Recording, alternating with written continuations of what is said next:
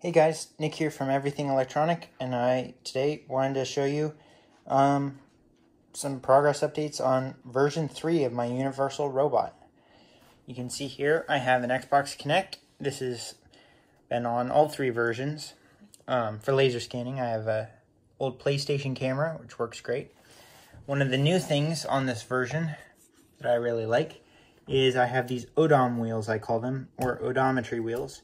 And oops, you can see they have Omni wheels on them, and I have an encoder on it, and then they can go up and down, and it measures the rotation.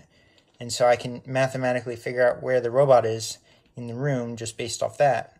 And then I use some other sensor data and programs to try to get a better guess of location. But I have some custom carrier boards that I made, placed around, just like breakout boards and stuff. So the electronics are not fully done. I still have to buy some like buck converters and stuff. And then here I have my new NVIDIA Jetson Nano in this great case I found on Printables, I think. I made a little mount plate for it to hang upside down.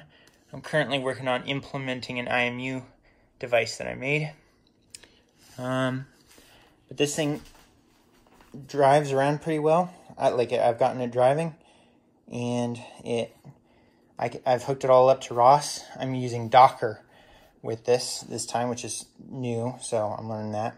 It's pretty cool, but it's getting real close to being able to navigate on its own. In this big space here, I have a platform I made that will mount in here, where some big Life PO4 batteries will go. So this will be my first fully battery-powered robot once I get that, but I need to save up a couple $100 more.